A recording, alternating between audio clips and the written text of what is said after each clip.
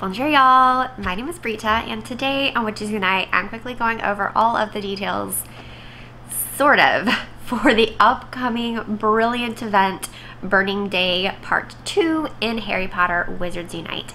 Thank you to Niantic and WB for providing me with this information early so I can do this video for all of you. So if you've seen my other videos this week, then you know that I'm in California, and also things at Wizards Unite have been really busy and everything's changing and we're getting like last minute updates to the information that we're supposed to share.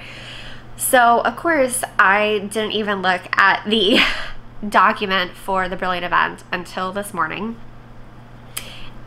Thank you to Christine, one of my staff writers, who did the article for Wizards Unite Hub for me. And yeah, it turns out I have some questions because the document has some things that don't make sense. So I am sorry that this video is not more helpful. I guess we're all just gonna find out on Monday what's going on in the game. But I will relay the information that I do have along with my advice. I also don't have infographics because James does those mostly and then I edit them for him. And yeah, we have both just been really busy this week, and the whole brilliant event thing kind of just, we forgot about it. Anyway, let's go over the brilliant foundables, the other boosted foundables, the tasks, the rewards, strategic tips, all of that good stuff. A few basic details about the brilliant event. It definitely starts November 1st at 11 a.m. Pacific time, and it probably runs through November 5th at 11 a.m. Pacific time. So that is a Monday to a Friday as opposed to our expected Monday to Monday. And meaning that we only have 4 days to do the brilliant event. And the tasks are not adapted to be doable in 4 days. Or at least they have not. The tasks are fairly comparable to what we get for a 7-day brilliant event. So yay. Alright, so brilliant foundables and where to find them. I'm scrolling through my laptop here because I already have the I went ahead and published the Wizards Unite Hub article. Alright, so Brilliant Grop will be an encounter on the map and you need 20 of him. Brilliant Ferenz will be an encounter on the map and you need 20 of him. Brilliant Ron's Prefect Badge will be available in Wizarding Challenges when using a Brilliant Runestone. You need 3 of those. Brilliant Grop's Bicycle Bell, which has nothing to do, that's not in the books, okay? That's not in Harry Potter and the Order of the Phoenix. It's a stupid thing added to the movies because heaven forbid we have a scene where Hermione Granger is not the star. Anyway, so that's available in Brilliant Portkeys. You need 5 of those, or you can complete the entire bonus assignment and then you'll get those 5 images. Because it is a shortened event, I recommend that you pick up the 5 Brilliant Portkeys just to be on the safe side. And then finally, Brilliant Dolores Umbridge's Torn Cape. That is a brilliant event quest reward that you get for completing tasks. Now, in addition to the brilliant foundables, we also have some other Order of the Phoenix foundables boosted, sort of. So that is Albus Dumbledore, Severus Snape, and Sirius Black. All of those are completely relevant to the Order of the Phoenix, but then there's also the Mountain Troll, which is boosted, and I've been racking my brains and I cannot remember a Mountain Troll featuring prominently in Harry Potter and the Order of the Phoenix. So anyway, so all those will be boosted. 3 of them are Legends of Hogwarts foundables, which is important. And Sirius Black is, you use the spell Expecto Patronum in order to defeat him. That is also important. Tasks and rewards. So I'm actually going to talk about the rewards because I am a little confused by them. And I didn't think to ask, well, I didn't look at the document until this morning, Saturday morning, so I didn't ask Lola for clarification. and we're going to see what this means. So first set of tasks: collect 3 ingredients or portmanteaus on the map. Picking up spell energy or seeds also works. Brew 3 potions. You can brew those in advance and then just collect all of them when the event begins. Return 12 brilliant grop foundables. Use the time for trace detection, walk around, and you will be able to get those. Now, the rewards for that are galleons. So it's 30 galleons, 20 galleons, and then 1 Assimilar potion. And it is written as galleons, so I don't know if that is supposed to be gold, in which case, wow, you can really stock up on gold during this event, or if that is something that hasn't been introduced to the game yet. I don't know, but it's galleons. So of course, for doing all of that, your overall rewards are exactly the same as we always get.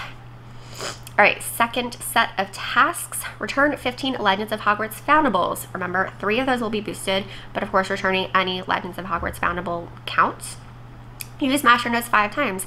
Sadly, this is a slow down task. You can spend gold if you want on a second cauldron or to collect potions immediately.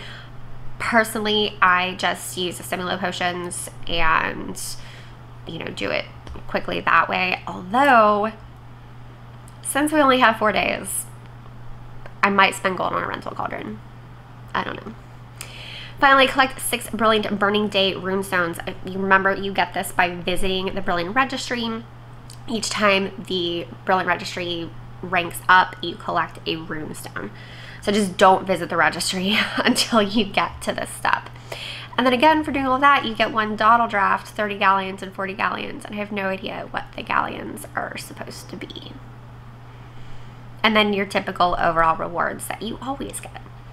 Okay, third set of tasks: return 15 Brilliant Friends foundables. Use a taunt for trace detection. Cast 5 Expecto Patronum spells. Remember, this is the spell that you need for Sirius Black.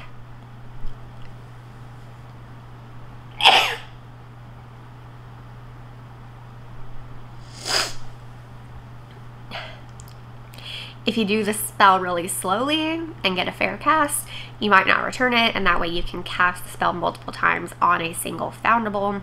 And then return 15 Mountain Troll foundables.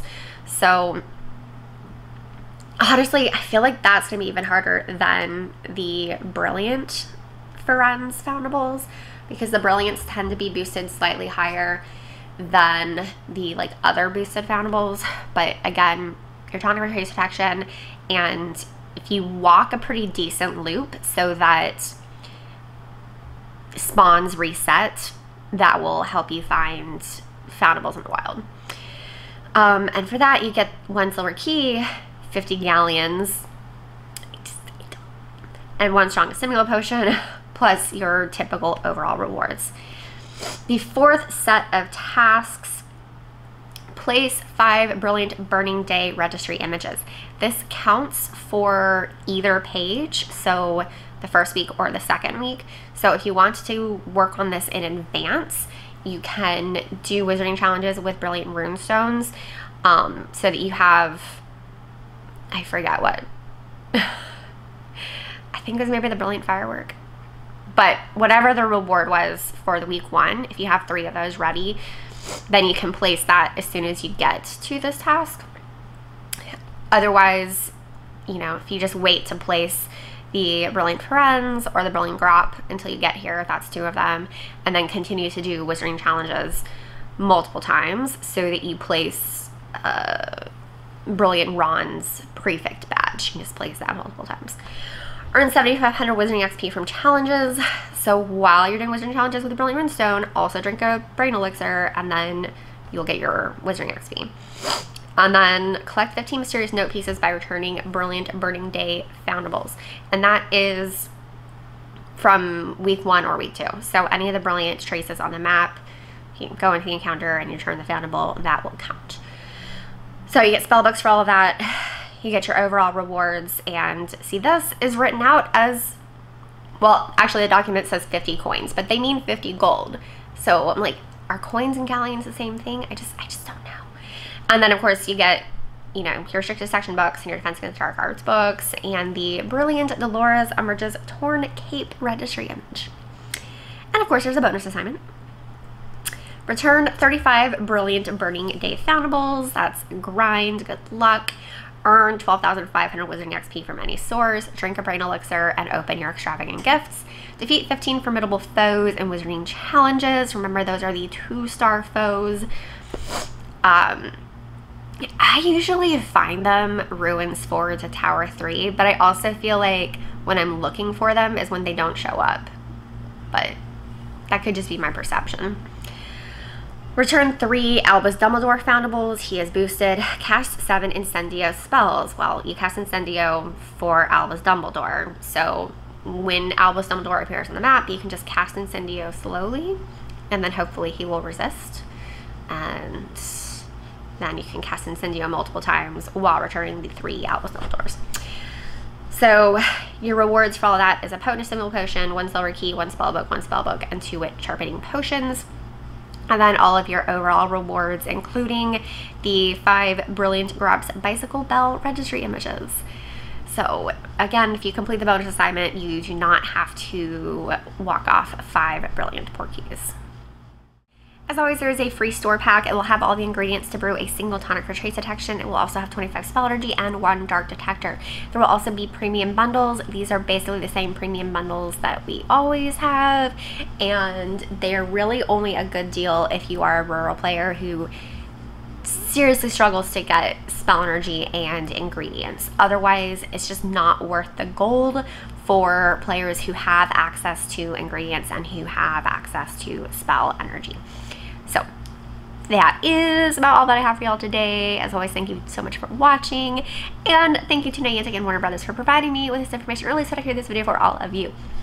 I know this video is like pretty different than what I do. Like, I'm still in my pajamas this morning, and I don't have all the answers about the Brilliant event. I have questions that I'm just raising in this video, but hopefully y'all appreciate the honesty. That's what I'm here for, to be honest about my feelings on Wizards Unite, a game that I love, but a game that still frustrates me at times. So if you like this video, be sure to give it a big thumbs up, and if you want more Harry Potter content, subscribe to my channel. And leave a comment down below with your thoughts on the galleons. Is that supposed to be more gold? Or is it going to be some sort of thing, like some sort of new resource or currency that is being added to the game with the new update? I don't know. Tell me what you think. Give me your guesses. Your guess is as good as mine. So, and of course, you can check out the article for this event on Wizards Unite Hub. That will be linked in the description down below. So yeah, that's it. I hope y'all have a great weekend, and happy Halloween. I don't get to dress up for Halloween because, oh gosh darn, I'm gonna be at California Adventure, and adults can't wear costumes to Disney parks, so I will be wearing a Minnie Mouse tank top and Minnie Mouse ears, so I think I'll be okay. Alright, that's it. Once again, thank y'all so much for watching. Until next time, au revoir, witches!